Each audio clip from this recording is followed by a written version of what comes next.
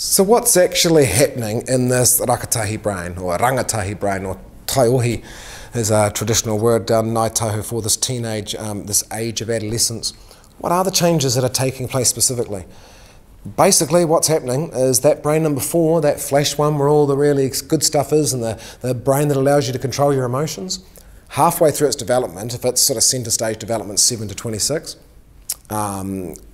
Kei Waikanui, in the middle of that, sort of for about 3 years, basically it's going to be shut for renovations. So that brain that controls your emotions and understands consequences, 90% of the time is going to be sort of shut for renovations and not available to the teenager.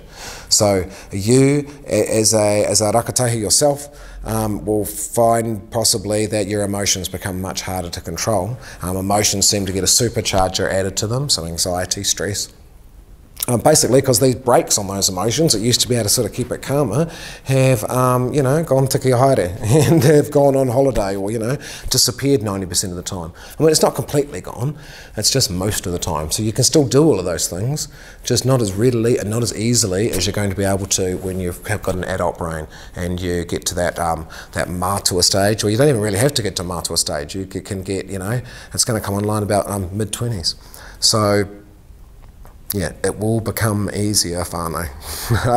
But yeah, until that time, kia kaha.